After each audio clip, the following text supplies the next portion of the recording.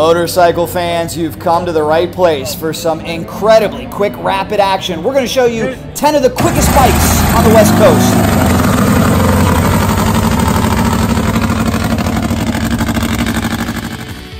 It is the Western Pro Extreme Motorcyclist Association, started by Tony Ruggiero and his partner Charlie. Anything goes, unlimited. We're going to see Hayabusas, Nitro Harleys, KZs, Turbo, Nitro Methane. The idea is to give the West Coast racers a place to play, and it has been exciting. We're going to show you 10 of the best, and we're going to start things off with a Nitro Harley. This one belongs to Scott Oakley. I mentioned Tony Ruggiero. There he is in the black leathers. He actually built this motorcycle for the gentleman you see there, Greg Justice. Justice sold it to the new rider, Scott Oakley, who has done a great job. He's only got about 10 passes under his belt, but is really taken to this machine. Let's give you some info about the bike. It's a 134-inch high gear only injected bike. They call it a Nitro Funny Bike, and it is impressive. Let's watch.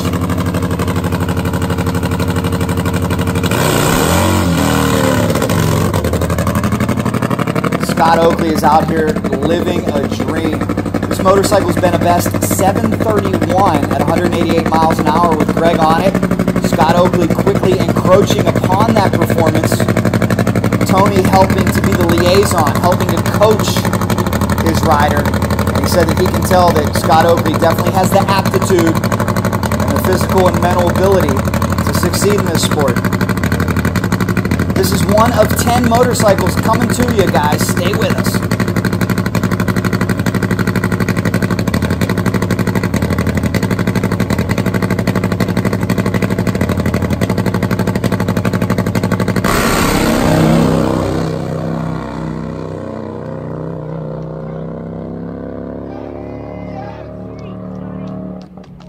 $791, $170. Good run for Scott Oakley, guys.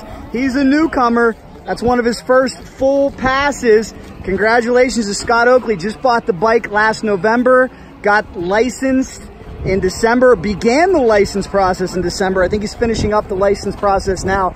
If you're just joining us here on Cycle Drag on YouTube or CycleDrag.com on Facebook, welcome to Fontana, California. This is Auto Club Speedway, and we're gonna bring you 14 of the quickest motorcycles on the West Coast. Remember, due to the drag bike population density, we're spread out here on the West Coast, so it's harder for them to pull the big races together, but this is a good one. Anytime you get 14 quality fast bikes in one spot, it's a good event. So let me know in the comments, which one's your favorite?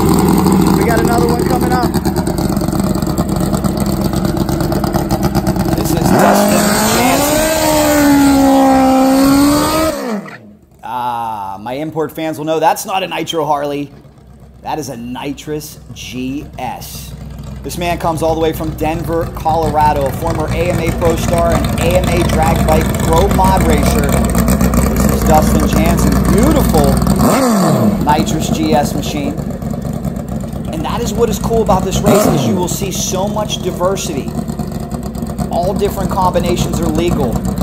And I know in some of our previous videos, we've already got the Harley, the import rivalry going. We love all motorcycles here on CycleDrag.com, but it is so cool. Pro Mod style bike up next. When you can line up a V-twin and an old school GS and an old school KZ or a new Hayabusa, let's see who has the upper hand. Let us know in the comments, who do you think has the upper hand out here on the West Coast? Let's listen.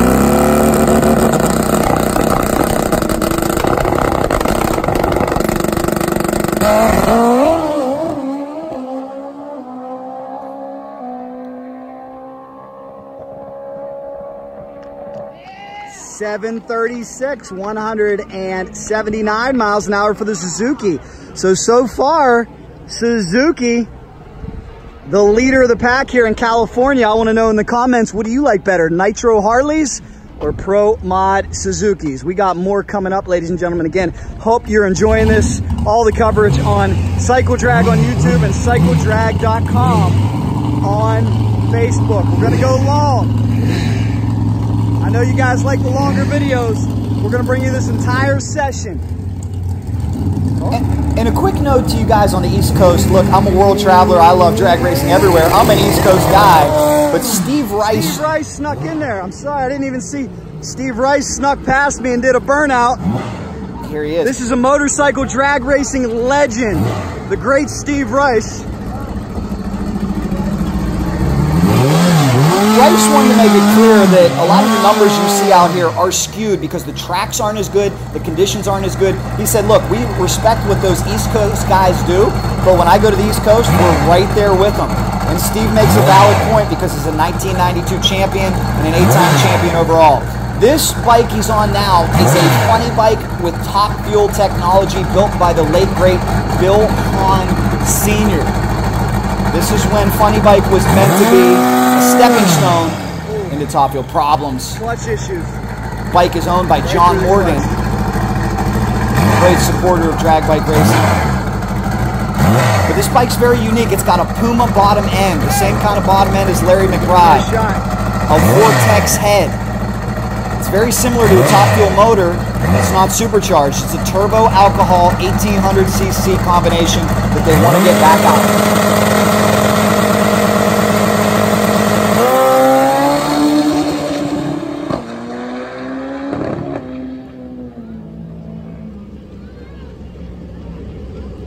Steve Rice shuts it off, $8.99. As you can tell, still working the bugs out of that machine. Steve Rice is a motorcycle drag racing legend, won an AMA Pro Star Championship, multi-time event winner, out here, out of retirement, having some fun. This is one of Steve's old bikes.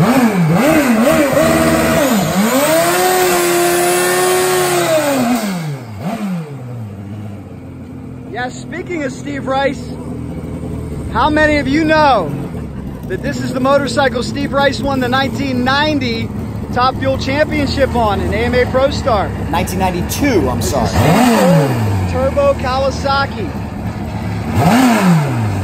Steve calls this a Kawasaki J model. Steve worked at Kawasaki for a long time, and he said he built this bike out of all the parts that they would throw away. He said good police bike parts would come in that they wouldn't have a need for, and as a drag racer, Steve salivated and said, yes, I'll take those parts. Reminds me of the stories where you hear legends like Big Daddy Don Garlett's going to the junkyard to find drag racing parts.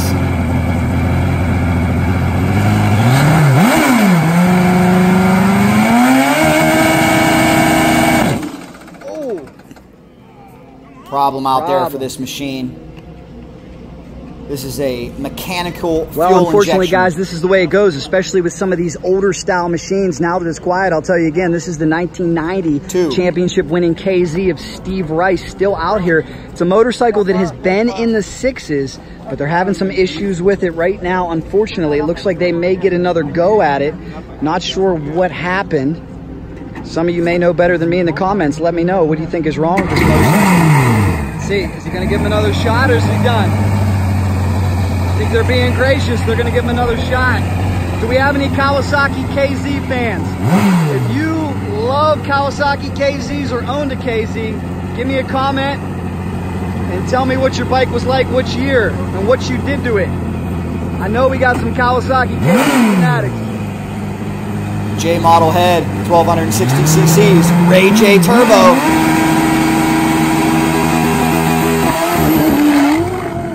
Listen to that tire grip. Oh. Unfortunately, problems. That did not sound good. That could have been expensive. And this is typical for the first race of the year. All right, so a tough go at it, guys. This, you know, is the first big event of the year for these West Coast bikes. We'll see if anybody can get into the 6-second zone. We're out here at Auto Club Dragway, Fontana, California.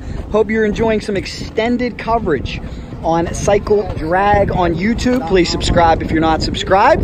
And also cycledrag.com on Facebook. Please like if you haven't already so you never miss a video. We're bringing you the entire round. 14 motorcycles entered this weekend. This is the After Hours West Coast Motorcycle Racing Association. Talked to a lot of these individuals. Some of them will be heading east for the big Man Cup finals. Excited for that. Coming up in November. And check out what we have coming up now. It is a turbo Hayabusa. This is all the rage. This is a new trend that is really coming on strong. You know, for the past 10 years, all the turbo technology has been in the pro street class, the no wheelie bar bikes. But take a look, the bar bikes are coming back. The sport is gravitating towards the wheelie bar Hayabusa. It's a new trend. Steve Killingstead up now. This is a Fuel Tech Koenig chassis machine. Drag racing legend Nigel Patrick provided a lot of help. This motorcycle was a KZ chassis.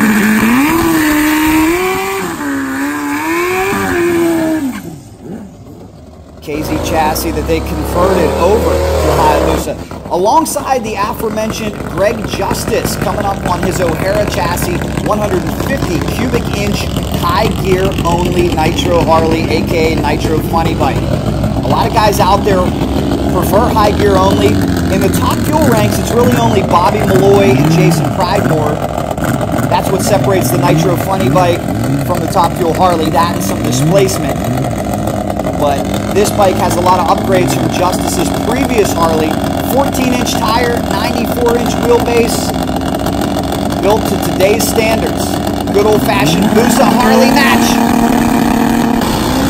Oh, who you got? V-Twin fans, Hayabusa fans, who you got? Oh, problems. 777 to an 892.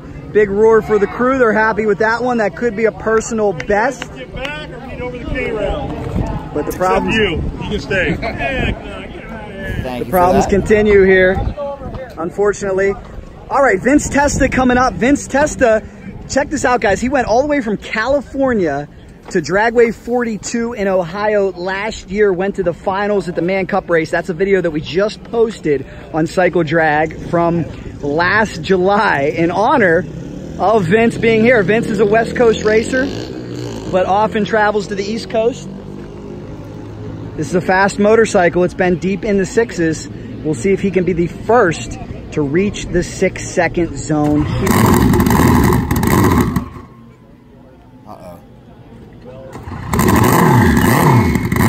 Vince from Arizona. It's a Hayabusa with electronic fuel injection, fuel technology. It's a 4-speed.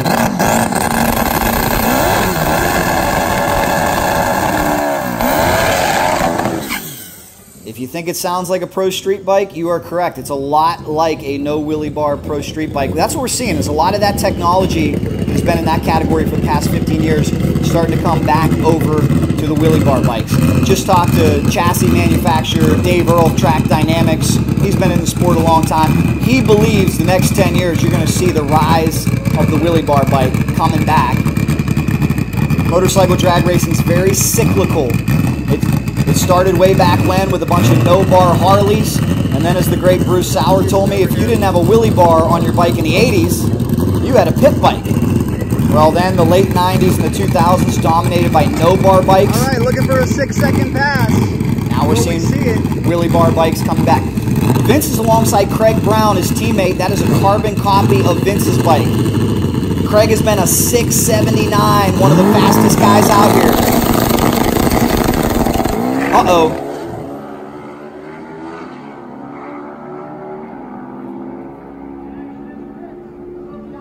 There it is, finally. A 6 on the board. 682 for Vincent. 195 miles an hour. 682. 682, that is low elapsed time of the meet thus far. Will it be beat? Yes or no? I want to see in the comments, will it be beat? Let's now.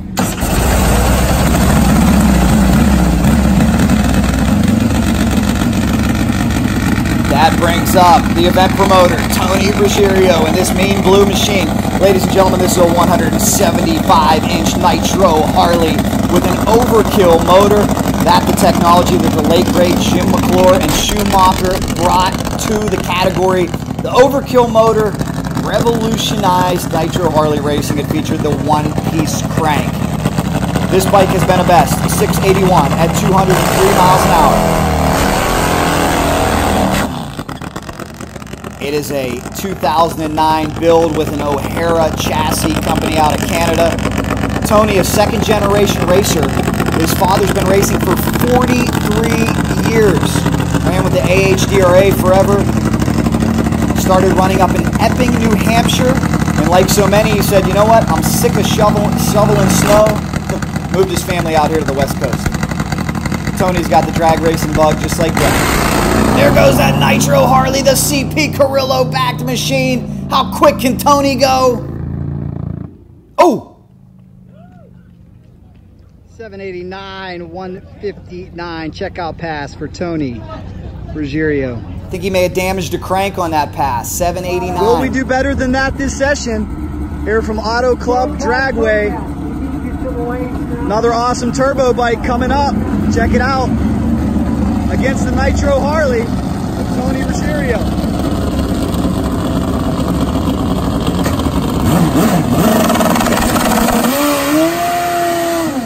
This is Mark Chisholm, all the way from Cheyenne, Wyoming. Of course, this bike solo, I'm not sure. He'll be competing against Tony as far as time goes. Looks like this will be a solo shot, I believe. Where's my KZ fans? This is a KZ 1000, punched out the 1325 with a Garrett turbo. This man built it all himself. He's a true craftsman. It's a beautiful bike. But you want to talk about logging some miles. East Coast racers were spoiled. We've got so many racetracks. There's the old school turbo, Kawasaki. Another KZ motor, check it out. Where's my Kawasaki fans, old school? That's an iconic, legendary motor that lives on in these drag bikes.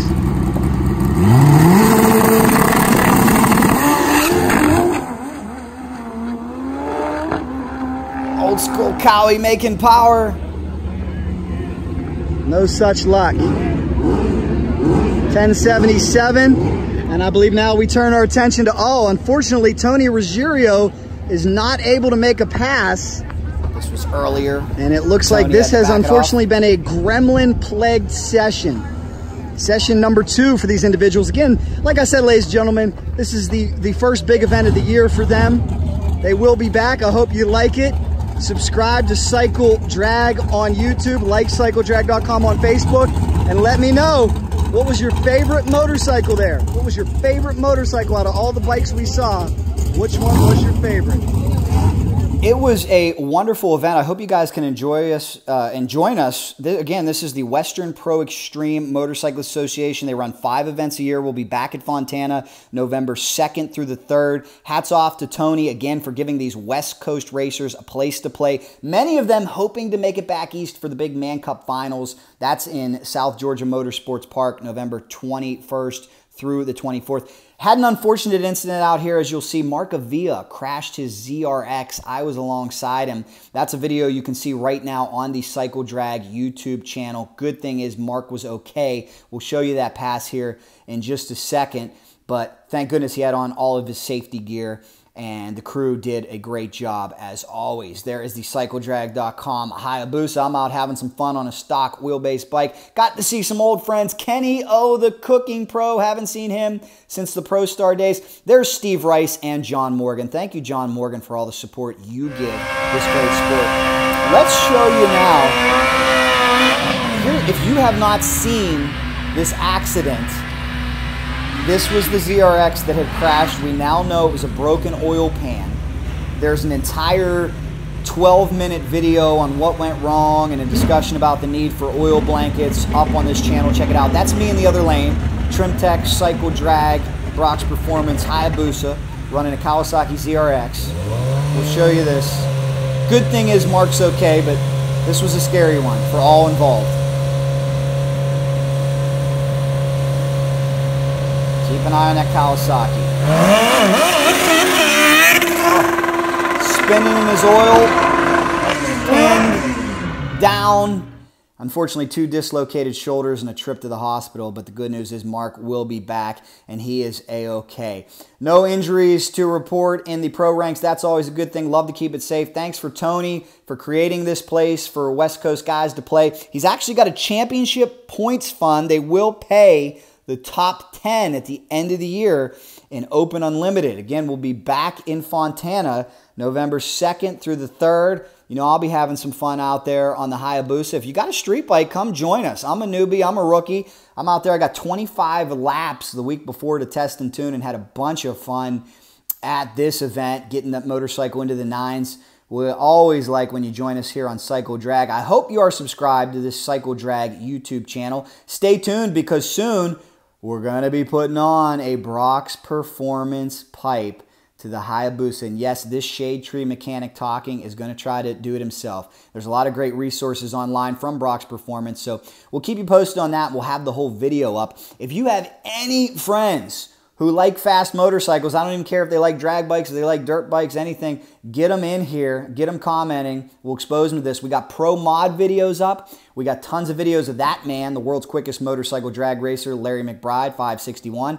Do you like the KZs or the new Z900 RS? We've got videos on those as well from some of the representatives from Kawasaki talking about how special those bikes are here on CycleDrag.com. Please subscribe to Cycle Drag on YouTube. Please like CycleDrag.com on Facebook, and we will keep it coming. Let me know what you think. We're always looking to improve, always looking to grow, always looking to give you your two-wheel entertainment.